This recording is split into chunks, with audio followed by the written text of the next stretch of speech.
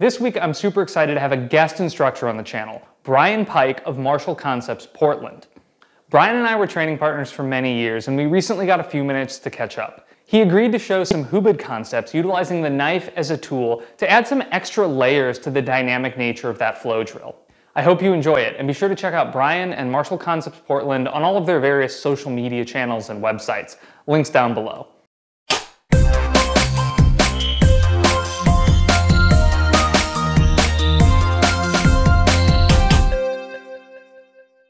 Okay, so Adam's already done some with this dynamic partner flow drill called HUBAD. So if we're looking at wide angle or angle 1, we're doing our pass here. We're going to do this with knife because I think it's going to make a little bit more sense for what we're doing. I'm going to add in some simultaneous cuts. So as this check happens, simultaneously I'm going to add the low thrust. And because my hand's already low, that'll set me up for the high pass.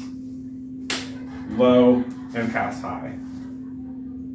If I want to do my low pass, I'll then do a high thrust, and just be careful with your partner, especially if you're using a tool. High thrust, low pass. Low thrust, high pass. High thrust, low pass. And you can play with these simultaneous cutouts on the arm as well.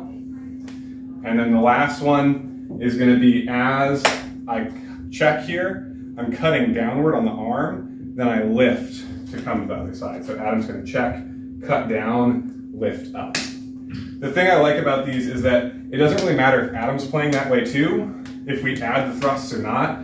We can asymmetrically have, I want to add a little bit more complexity for me, but without overburdening a training partner, or he can get in on it too, and either way, we still get to play. And so it's a way to not overtax your training partner, but still get something in for you. And then this translates really well to the empty hand portion as well, especially if we're looking at 5 to 5 or that straight line thrust.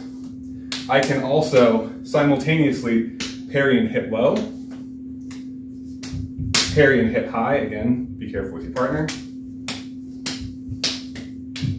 That one does revolve around this like revolving gate here to get to the outside. Low, high, or I scissor. So I'm thinking about that same cut, just raking with knuckles to the bicep as I parry the hand across. Cut, thrust low, thrust high. Again, we can asymmetrically throw this in, which is nice.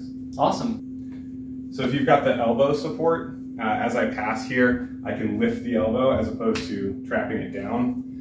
For here, I like to think about, well, if I've opened this line, this is a great place for me to thrust, so I'm going to do that. Now, this one's a little bit different in that Adam's actually going to respond, so it's less asymmetrical. He needs to know what's going on, and I have to, check in with him as we go. Once he checks me, I want to clear and feed. So I'm lifting, thrusting low. He's going to check. I check the check, and then we go. And again, this could happen with any of those other thrusts. That could happen with this cut. It's all about lifting to create that space. And that's what gives him that biomechanical cue. That's what gives him that kinesthetic cue to lift here, which means guard your low line. And this is a great way to add like a moment of complexity that requires that other element of feed and really break the rhythm. I really like this modification to the drill.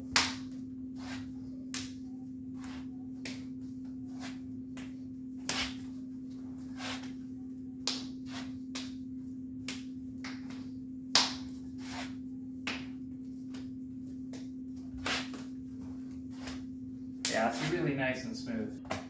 Anyway. Thanks so much. Thank you.